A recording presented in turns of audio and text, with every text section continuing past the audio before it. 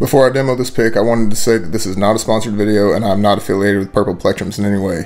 I was simply intrigued by this product and I wanted to share my thoughts and opinions on it with you guys after having used it daily for 4 weeks. This $25 9mm beast feels like no pick I've ever held before. So let's get to the demos and I'll share my thoughts with it afterwards.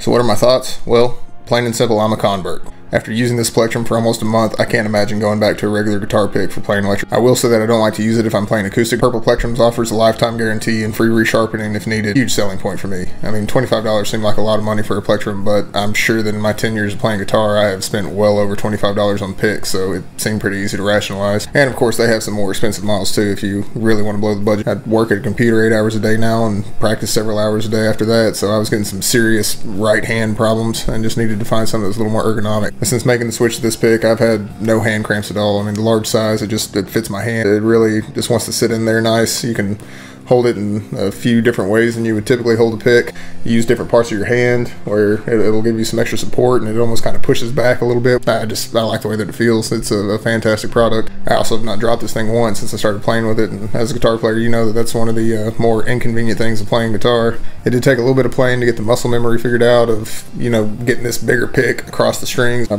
few hours maybe, and after that it feels just like playing with any other pick. I noticed that the angle of attack makes a big difference in the tone that you get when you're picking. It seems like if you're coming in a little too flat with it, it'll rub and create this chirping sound that's a little bit unpleasant. But if you adjust your pick angle, and this is just, you know, muscle memory, it doesn't take very long to figure out, you'll get a better tone and a nice solid consistent plectrum sound as you're picking. I assume this is due to the super grippy nature of this polyethylene that they use. Not that big of a deal, and it's definitely worth it to have the extra grippiness. And I really cannot state enough how awesome the texture is here. I mean, I'm really a big fan of this material. It feels unlike any other pick that I've used before, and I can't go back to a regular one after using this one. And with the bigger shape, it's just so much easier to relax my hand while playing and get rid of all that excess tension while trying to play fast. And I thought that some of my faster techniques would suffer for this, but there's been no difference at all. And in fact, some of the alternate picking and economy picking is kind of easier because this pick, it just wants to hit the strings. As a matter of fact, I was so thrilled with it that I ended up buying a second one because I didn't want the first one to get lost to the pick void, and this way I've got it back. So yeah, definitely go check out purpleplectrums.com. They have a ton of styles and sizes to choose from. They handcraft every pick right there and ship it to you. It's going to come in these nice little purple shipping packages. Got a little thank you note, and it just, you know, it feels like you're buying a high quality product for sure.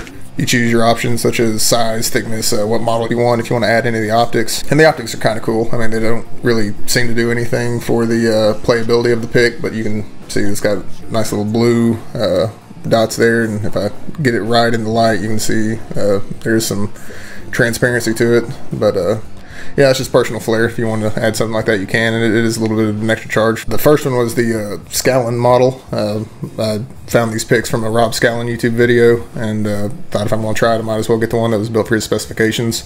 The second one that I got was the arrow shape, and you can see that there's a little bit of a difference in the shape, but the overall thickness is the same. They're both the 9mm. They also offer different thicknesses. I think that either 4 or 6mm was the smallest, and then it seemed to go up to like 25mm, which guess that would just be like a rock, but maybe one day I'll try that one out. But for now, I'm going to stick with the 9mm. I mean, overall, I am extremely happy with my decision to try purple Plectrums, and I think that a lot of you will be too. That's going to wrap it up for this video. I appreciate you guys hanging with me until the end. Definitely go check out purple Plectrums. I mean, at least just look at their website and just check out the catalog, and hopefully you'll give them some business. I think that you will definitely be happy that you did. I appreciate you guys watching all the way into the end, and until next time.